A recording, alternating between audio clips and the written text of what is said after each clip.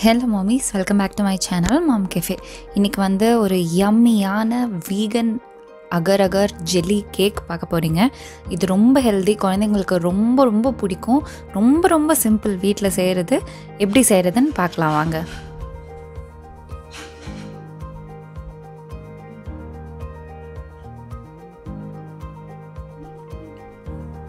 இதுக்கு என்னென்ன வேணும் அப்படின்னு நான் முதல்ல சொல்லிடுறேன்.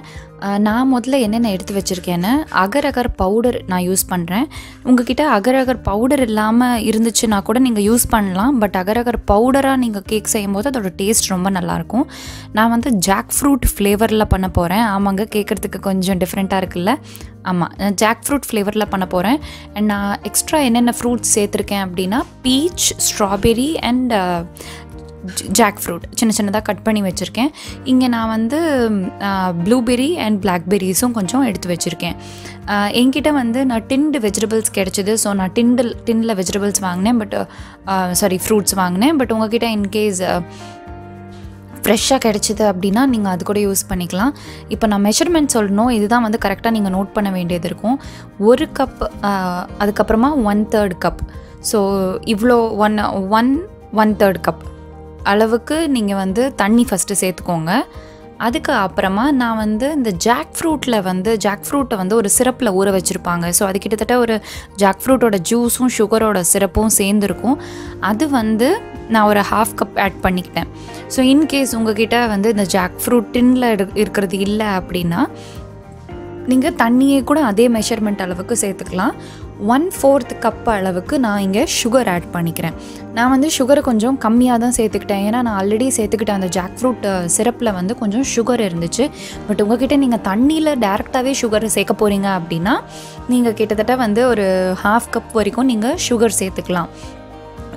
ஒரு ரொம்ப முக்கியமாக நீங்கள் நோட் பண்ண வேண்டிய ஒரு விஷயம் என்னென்னா, இந்த அகர் அகரை நம்ம போடுற குவான்டிட்டி ரொம்ப முக்கியம். ஜாஸ்தி போட்டுறக்கூடாது. ஸோ இப்போ கிட்டத்தட்ட ஒரு 2 கப்பு தண்ணிக்கு 1/2 கப்பு சர்க்கரை சேர்த்துட்டு நான் வந்து 2 டீஸ்பூன் அளவு அகர் அகர் பவுடர் சேர்த்துருக்கேன். இது எல்லாமே பார்த்திங்கன்னா நான் ஸ்டவ்வை ஆன் பண்ணாமல் சேர்த்துட்ருக்கேன். ஏன்னா நீங்கள் ஸ்டவ்வை ஆன் பண்ணிவிட்டு இந்த அகர் அகர் பவுடர் சேர்த்திங்கன்னா அங்கங்கே லம்ஸ் வர்றதுக்கு சான்ஸ் இருக்குது. ஸோ எல்லாத்தையும் முதல்ல ஒரு ரவுண்ட் பீட் பண்ணிவிட்டு அதுக்கப்புறமா நீங்கள் அடுப்பில் வச்சு மிக்ஸ் பண்ணணும். நல்லா மிக்ஸ் பண்ணணும். இது வந்து நீங்கள் லம்ஸே வரக்கூடாது. அதுக்கப்புறமா தான் பார்த்திங்கன்னா நான் ஸ்டவ்வே ஆன் பண்ணேன். ஸோ ஸ்டவ்வை ஆன் பண்ணிவிட்டு நல்லா இதை மிக்ஸ் பண்ணிகிட்டே இருக்கணும். இது எந்த வகையான ஃப்ரூட்ஸ் வேணால் நீங்கள் யூஸ் பண்ணலாம். எனக்கு வந்து ஜாக் ஃப்ரூட் ஃப்ளேவரில் செய்யணும், ஏதாவது புதுசாக ட்ரை பண்ணலான்னு தோணுச்சு. அதனால தான் நான் சேர்த்துக்கிட்டேன். உங்கள்கிட்ட ஆப்பிள் இருக்குன்னா நீங்கள் ஆப்பிள் சேர்த்துக்கலாம், ஸ்ட்ராபெரி சேர்த்துக்கலாம். இன்னும் என்னென்னலாம் மலிவாக நமக்கு ஃப்ரூட்ஸ் கிடைக்குதோ, சீசனல் ஃப்ரூட்ஸ் நிறையா நீங்கள் சேர்த்துக்கலாம். இது குழந்தைங்களுக்கு ரொம்ப நல்லது உடம்புக்கு. அதுவும் நீங்கள் வந்து இதை சம்மர் டைமில் செஞ்சு கொடுத்தீங்கன்னா உடம்புக்கு வந்து ரொம்ப குளிர்ச்சி. அகர் அகர் கடையில் விற்கிற இந்த ஜெல்லிலலாம் வந்து ஜெலட்டின் இருக்கும், அது நல்லது கிடையாது உடம்புக்கு. அதுக்கு பதிலாக நீங்கள் வந்து அகர் அகர் யூஸ் பண்ணி நீங்கள் செஞ்சு கொடுத்தீங்கன்னா ரொம்பவே டேஸ்ட்டாக இருக்கும். அண்ட் குழந்தைங்களுக்கும் டிஃப்ரென்ஸே தெரியாது.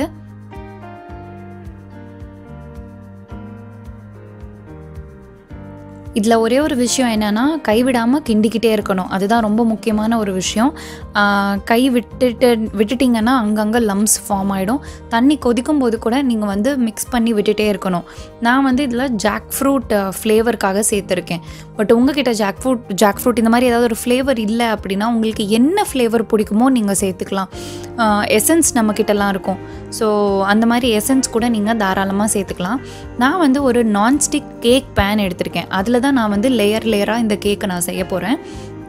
ஸோ இந்த நான்ஸ்டிக் லேயர் இல்லை அப்படின்னா நீங்கள் வேறு என்ன பிளேட்டு, பாத்திரம், உங்கள்கிட்ட எந்த பாத்திரம் இருக்கோ நீங்கள் அதில் கூட உங்களுக்கு எந்த ஷேப் வேணுமோ அதில் கூட சேர்த்துக்கலாம். ஸோ இதோட கன்சிஸ்டன்சி பார்த்திங்கன்னா நல்லா கொதி வந்ததுக்கப்புறமா இப்படி ஒரு ஸ்பூனில் நீங்கள் எடுத்து பார்த்தீங்க அப்படின்னா அந்த ஸ்பூன் வந்து கிளியராக இருக்கும். அந்த ஸ்பூனை வந்து நீங்கள் இப்போ அங்கங்கே இந்த தேன்லாம் இருந்துச்சுன்னா இருக்கும்ல, அந்த மாதிரி இல்லாமல் அது நல்லா கிளியராக அந்த ஸ்பூன் இருந்துச்சு அப்படின்னா கரெக்டான கன்சிஸ்டன்சியில் நம்ம வந்து இந்த அகர் அகர் கரைஞ்சிருக்கு அப்படின்னு அர்த்தம். ஸோ அது கரைஞ்சதுக்கு அப்புறமா இன்னும் ஒரே ஒரு நிமிஷம் அளவுக்கு நல்லா கொதி வந்தது அந்த அடுப்புலேருந்து நீங்கள் அதை எடுத்துடலாம். இப்போ அடுப்புலேருந்து எடுத்ததுக்கு அப்புறமா இதை நான் இன்னொரு பேனில், அதாவது நான் கேக் பேன் எடுத்து வச்சுருக்கேன்னு சொன்னேன்ல, ஸோ அந்த கேக் பேனில் இதை நான் ட்ரான்ஸ்ஃபர் பண்ணிக்க போகிறேன்.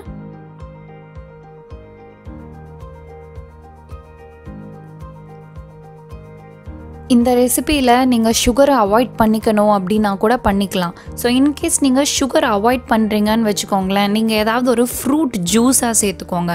இப்போ இந்த தண்ணியில் கொதிக்க விடுறதுக்கு பதிலாக ஆப்பிளை அரைச்சி அதை வடிகட்டி அந்த ஜூஸ் சேர்த்துக்கலாம். ஸோ நேச்சுரல் ஸ்வீட்னஸ்க்காக இப்போ இந்த பேனில் நான் வந்து இந்த ஃபஸ்ட்டு லேயர் சேர்த்துக்கிறேன். ஸோ இப்போ அந்த ஃபஸ்ட்டு லேயர் பார்த்திங்கன்னா கிளியராக இருக்கும், எந்த கலரும் இல்லாமல் டிரான்ஸ்பரண்ட்டான ஒரு லேயரை தான் நான் ஃபஸ்ட்டு லேயராக இங்கே போடுறேன்.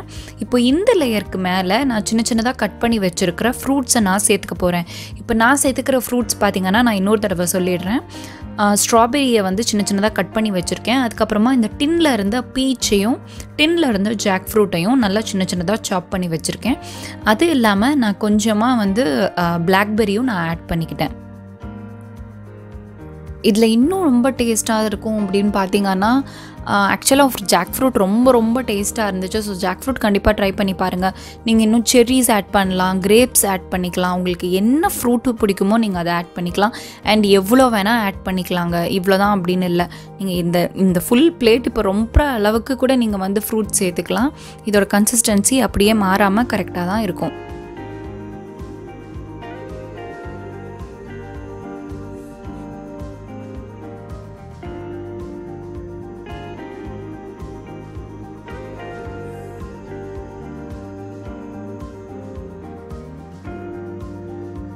இந்த அகர் கேக் ரெசிபி பார்த்திங்கன்னா, இது வந்து நம்ம ஊரில் அதிகமாக பண்ண மாட்டாங்க. நம்ம ஊர்லலாம் இப்போ தான் ஃபேமஸ் ஆகிட்டு இருக்குது. பட் இது வந்து சைனா, ஜப்பான் அங்கெல்லாம் வந்து ரொம்ப ஃபேமஸான ஒரு டெசர்ட் இது. ஸோ அவங்க வந்து ஜெல்லி அப்படின்னாலே மோஸ்ட்லி அகர் யூஸ் பண்ணி தான் கேக்ஸ்லாம் செய்வாங்க. ஸோ இது வந்து நீங்கள் பர்த்டேக்கு கூட ட்ரை பண்ணலாங்க, பர்த்டே கேக்குக்கு கூட நீங்கள் ட்ரை பண்ணலாம். நான் பிளாக்பெரி ஏன் ஆட் பண்ணேன்னா, அது ஒரு கலர் பார்த்திங்கன்னா எல்லாத்த விட தனித்து ஒரு கலரில் இருக்கும். ஸோ அதனால தான் வந்து நான் பிளாக்பெரி அங்கங்கே ரவுண்டாக சேர்த்தேன்.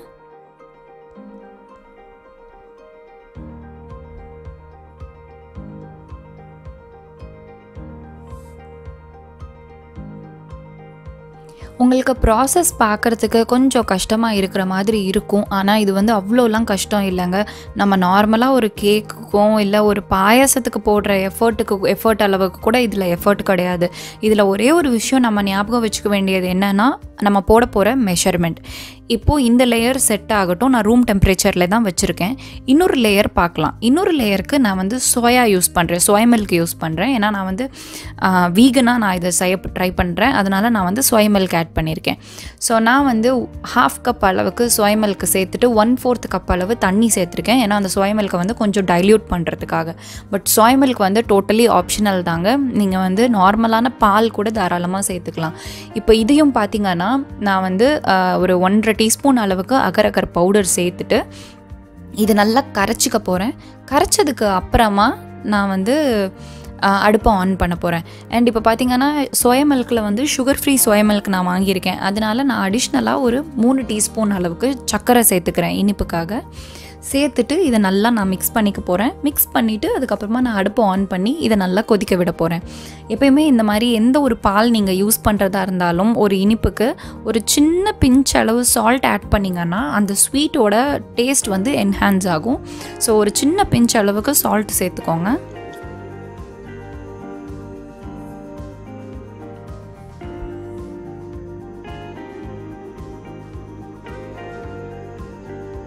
அதே மெத்தட் தாங்க. அதுக்கு முன்னாடி அந்த ஃபஸ்ட்டு டிரான்ஸ்பரண்ட் லேயர் நம்ம எப்படி கொதிக்க விட்டு ஸ்பூனில் அந்த மெஷர்மெண்ட்டு பார்த்துட்டு அந்த கன்சிஸ்டன்சி பார்த்துட்டு நம்ம போட்டோமோ அதே மாதிரி தான் இந்த லேயரையும் நம்ம போட போகிறோம்.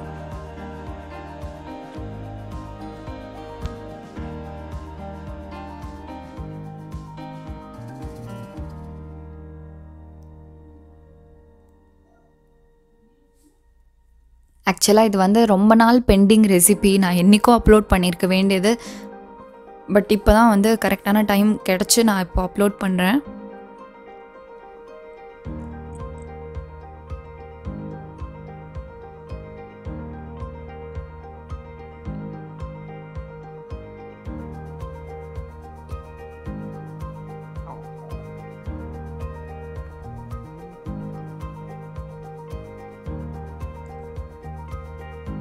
நீங்கள் இன்ஃபேக்ட் கோகோனட் மில்க் கூட யூஸ் பண்ணலாம். எந்த பால் வேணால் நீங்கள் யூஸ் பண்ணலாம். பசும்பாலாக இருக்கட்டும், சோயா மில்காக இருக்கட்டும், ஆல்மண்ட் மில்க் யூஸ் பண்ணிக்கலாம். உங்களுக்கு என்ன வகையான மில்க் பிடிக்குமோ நீங்கள் அதை ஆட் பண்ணிக்கலாம். அண்ட் இன்னொன்று ரெண்டு விஷயம் ரொம்ப ஞாபகம் வச்சுக்கணுங்க. ஒன்று வந்து நீங்கள் சேர்க்குற மெஷர்மெண்ட் சரியாக இருந்தால் தான் அந்த ஜெல்லியோட கன்சிஸ்டன்சி நல்லாயிருக்கும். அண்ட் அடுத்த விஷயம் வந்து கைவிடாமல் கிண்டிக்கிட்டே இருக்கணும். ஸோ இந்த 2 விஷயம் ஞாபகம் வச்சுக்கிட்டிங்கன்னா இந்த யம்மியான ரெசிபியை நீங்கள் வீட்டிலேயே செய்யலாம். இது நீங்கள் செஞ்சு நீங்கள் ஃப்ரிட்ஜில் ஸ்டோர் பண்ணி வச்சுக்கிட்டிங்கன்னா எப்போ வேணுமோ நீங்கள் கட் பண்ணி யூஸ் பண்ணிக்கலாம். 4 நாள் வரைக்கும் இது கெட்டு போகாதுங்க. 4லேருந்து 5 நாள் வரைக்கும் நீங்கள் இதை ஃப்ரிட்ஜில் வச்சு ஸ்டோர் பண்ணி ஏர்டைட் கண்டெய்னரில் ஸ்டோர் பண்ணி நீங்கள் சாப்பிடலாம். டேஸ்ட் ரொம்ப பிரமாதமாக இருக்கும்.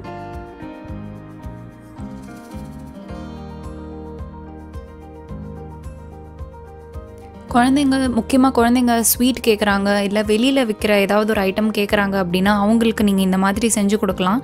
அகர் வந்து நீங்கள் கடையில் தேடணுன்ற அவசியம் கூட இல்லைங்க. நீங்கள் உங்களுக்கு அமேசானில் பார்த்தீங்கன்னா உங்களுக்கு அமேசான்லேயே அகர் கிடைக்கும்.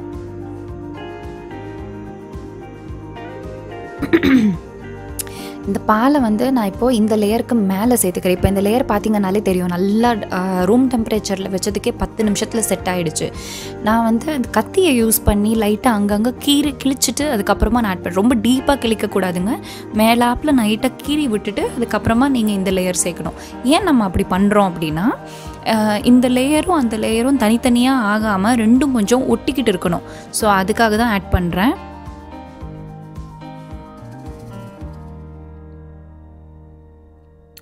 ஸோ இப்போ நம்ம 2வது லேயர் ரெடி ஆகிடுச்சு. இப்போ அடுத்து நம்ம 3வது லேயர் தயாரிக்க போகிறோம். நான் வந்து என்ன மிக்ஸ் பண்ணி விட்டுட்ருக்கேன்னு பார்த்தீங்கன்னா அந்த மேலே இருக்கிற அந்த ஏர் பபிள்ஸை தான் வந்து நான் உடைக்க ட்ரை பண்ணேன். பட் அவ்வளோவா உடைக்க முடியல. பட் ஸ்டில் வீட்டில் தானே செய்கிறோம், அதனால நான் கொஞ்சம் இக்னோர் பண்ணிட்டேன். பட் இது இல்லாமல் நீங்கள் செஞ்சிங்கன்னா உங்களுக்கு பார்க்குறதுக்கு இன்னுமே நல்லாயிருக்கும். இதை ஃப்ரிட்ஜில் வைக்கணும், அதாவது இதை செட் ஆகிறதுக்கு ஃப்ரிட்ஜில் வைக்கணும் அப்படின்ற அவசியம் கிடையாதுங்க. இது நீங்கள் அப்படியே யூஸ் பண்ணிக்கலாம். இது ரூம் டெம்பரேச்சர்லேயே நல்லா 10 நிமிஷத்தில் செட் ஆகிடும். இப்போ அடுத்து வந்து நான் ஆரஞ்ச் ஜூஸ் லேயர் போட போகிறேன், எல்லோ லேயர். ஸோ அதுக்கு நான் ஆரஞ்ச் ஜூஸ் எடுத்திருக்கேன். 3/4 கப் அளவு ஆரஞ்ச் ஜூஸ் அண்ட் அதை டைல்யூட் பண்ணுறதுக்காக 1/4 கப் அளவுக்கு தண்ணி சேர்த்துட்டு 1 to 1.5 டீஸ்பூன் அளவுக்கு அகர் பவுடர் சேர்த்துட்டு இதை நல்லா கரைச்சிட்டு இதையும் நான் அதே மெத்தடில் கரைச்சதுக்கு அப்புறமா அடுப்பை ஆன் பண்ணி நல்லா இதை கொதி வந்ததுக்கப்புறமா அதுக்கு அடுத்த லேயராக சேர்க்க போகிறேன். என்னென்னா சிம்பிளாக சொல்லணும்னு வச்சுக்கோங்களேன், கீழே ஒரு லேயர் நீங்கள் செய்கிறீங்கல்ல, அதுக்கு அடுத்த லேயர் செய்யும் போது அந்த கீழே போட்ட லேயர் செட் ஆகிடுங்க. அதுக்கப்புறமா 2வது லேயர் போடுவீங்க. அதுக்கப்புறமா 3வது லேயர் நீங்கள் செஞ்சுக்கிட்டு இருக்கும்போதே 2வது லேயர் செட் ஆகிடும். அதுக்கப்புறமா நீங்கள் 3வது லேயர் போட்டுட்டு ஒரு 10-15 நிமிஷம் வெயிட் பண்ணாலே நம்மளோட அகர் சில்லி கேக் ரெடி ஆகிடும்.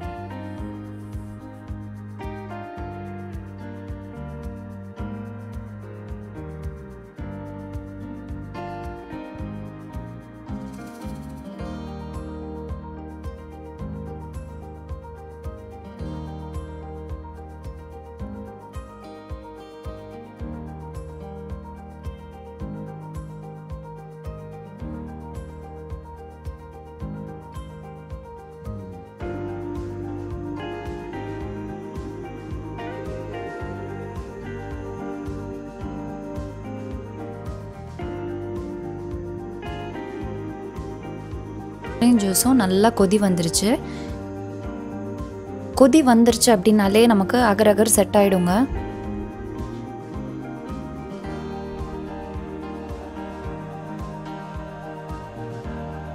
அவ்வளோதான், நம்மளோட 3வது லேயரும் ரெடி ஆகிடுச்சு. இப்போ இந்த 3வது லேயரை நம்ம அந்த கேக் பேனில் செட் போட்டுட்டு ஒரு 10-15 நிமிஷம் நீங்கள் ரூம் டெம்பரேச்சரில் விட்டுட்டிங்க அப்படின்னா நல்லா செட் ஆகிடும். அண்ட் இந்த லேயர் ஆட் பண்ணுறதுக்கு இதுக்கு முன்னாடி டிரான்ஸ்பரண்ட் லேயரில் நம்ம எப்படி கொஞ்சம் லைன்லாம் போட்டுட்டு சேர்த்தோமோ அதே மாதிரி கத்தியை வச்சு இந்த மில்க் லேயருக்கு மேலேயும் லைட்டாக அங்கங்கே கீறிட்டு அதுக்கப்புறமா நீங்கள் ஆட் பண்ணிங்கன்னா நம்மளோட கேக்கு செட் ஆகிடுங்க. இது நான் சொன்ன மாதிரி நீங்கள் ஃப்ரிட்ஜில் 4லேருந்து 5 நாள் வரைக்கும் யூஸ் பண்ணி நீங்கள் வந்து ஸ்டோர் பண்ணி நீங்கள் யூஸ் பண்ணிக்கலாம். கண்டிப்பாக இந்த ரெசிபி ட்ரை பண்ணி பாருங்கள். ரொம்ப ரொம்ப டேஸ்ட்டாக இருக்கும். ரொம்ப ரொம்ப ஈஸியான ஒரு ரெசிபி, ரொம்ப ரொம்ப ஹெல்த்தியான ஒரு ரெசிபி கூட.